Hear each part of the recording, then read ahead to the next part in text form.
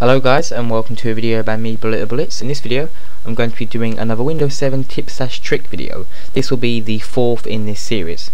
Now this is quite a simple one. This is how to calibrate your screen to make it look better, which includes making the graphic card settings better, the lighting on your screen better, the contrast and gamma, stuff like that.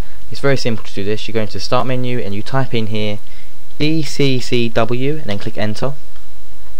Once you then do that, they should pop up and it says welcome to display color calibration, and I'll read what it says here. It says you can improve the color on your display by using display color calibration to make sure that your color appears accurately.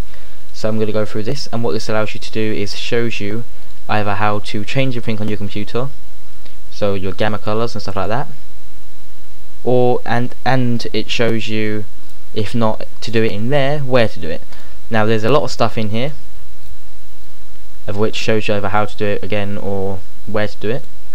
Now once you finish this, it will then come up a clear type part of where you're able to actually calibrate the color of the text on the screen and what font it is and how clear it is, and you can select which screen it's going to be on.